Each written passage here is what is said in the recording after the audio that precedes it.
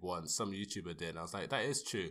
That YouTube's so strict on their policies, but then this movie was rated 15, and it had 1, like, nudity, and 2, like, actual, like, sex happening. So I thought that was a bit weird.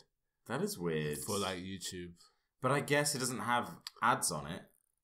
Yeah, is that all this is about? Yeah, but I mean, is it all about ads? YouTube will. Oh, they won't let you have nudity. So that is weird. Yeah, I thought that was weird. I was not expecting. I was like, whoa, hey! You really? I was like, hey, thank goodness I wasn't watching this on the plane or something. Jeez, and it went on for a while. Anyway, so I watched that and I was like, damn, that was a good movie, and I did like the battle raps. And what do I begin to do?